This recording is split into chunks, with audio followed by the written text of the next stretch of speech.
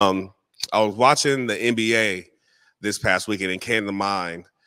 Do you think the NBA, even Kurt Shalon, do you guys think the NBA is still fun?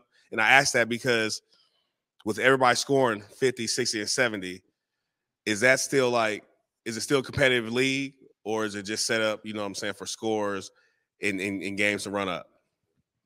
You know, what you guys think? Everybody. It's competitive, but the climate has definitely changed. It's Yeah. back like when it was the Kobe, LeBron, Yeah.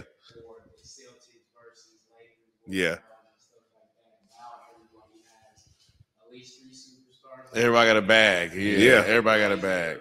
Okay, So I hear you, Kurt. At this point, it just seems hella recreational until you get to the playoffs. And that's perfect. It seems like it's a run and shoot. It really seems recreational. Just balling, then playoffs when it's lock in. Let's play system ball. Let's do what we got to do. That's what I want to see year round. I mean, it's when people was getting hit hard and it was really aggressive because I mean, you had to fight for every point. You had to fight for every rebound. You know, this is hella leisure, like it's hella laid back. You know what I'm saying? Like they always talked about, you know, certain people in the NBA not having defense. Well, nobody really plays defense. That's why when people do, they stand out. Nobody plays defense in the NBA, and you can see it. It goes from college being hella competitive and playing defense to you get NBA, and it's like you looking at them like, damn, you know, you chilling right now. Which I understand you're already getting paid or whatever, but at the same time, when it comes to the showmanship of the game, you got to keep the competitiveness up. You got to keep the competitiveness up. You got to make sure that people are still intrigued. And in basketball, it's everywhere. You know what I'm saying? It's everywhere in the world. So it's people working hard everywhere and trying to improve. And that's what I was going to say. Don't get me wrong.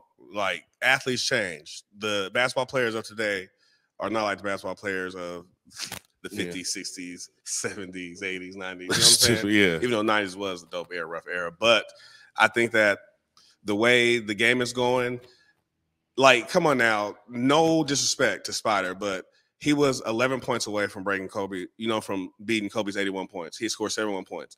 There's not a day you would told me that Kobe would have, you know, lost his record or whatever to somebody.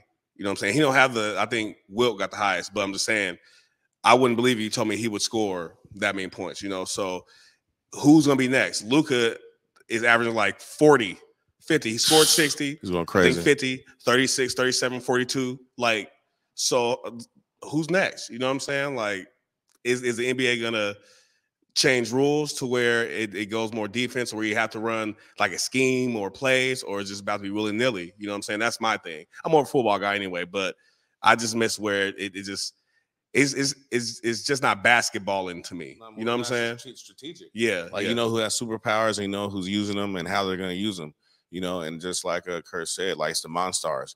You got at least four crazy hoopers on your team. You know, it's 4 people in there who's might got all-star capabilities. You know what I'm saying? So it ain't no lie. It's just everybody's like that now, and they have all these power teams and powerhouses they're building. It just is it's kind of watered down, but it's because we make that sport. It's gonna always reign supreme within our community and others. No, it is. We are the alpha, the omega. But as far as being black people, we make up. I can't chop the percentage, but if you Google it, I'm guaranteeing you it's going to be higher than 50. And they keep giving the MVPs to some guy from across the pond. From Huddersfield. You but you're wrong for that. But also I want to give a shout out to Kyrie. I want to give a shout out to Kyrie Irving. He's back balling. They try to blackball him out the back on his nuts. Believe in. He's a relentless, philanthropist. He gives. And also Nike did drop him. And he's entertaining, signing with, with black, sneaker makers and creators. But he's just out here balling.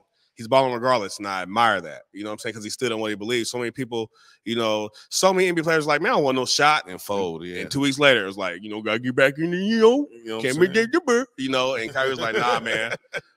Nah, for real. Like, I love, like, Kyrie's my favorite. Under Jordan, Kyrie's my favorite basketball player now. Like, he is. Like, I believe in standing, like, standing on, if you don't stand for anything, bro, you're toast.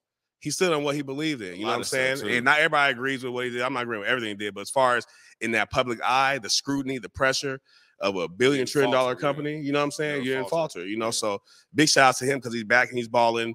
I think the Nets got the best record in the league. They don't know 12-game streak or something. Like, come on now, stop playing. So. I got to tune in. I'm not even hip chocolate chip. Nah, bro, no, he's back there balling. It's not a coincidence. I think they're like 18-3 since he's been back or something. Okay, or that's the record or something like that.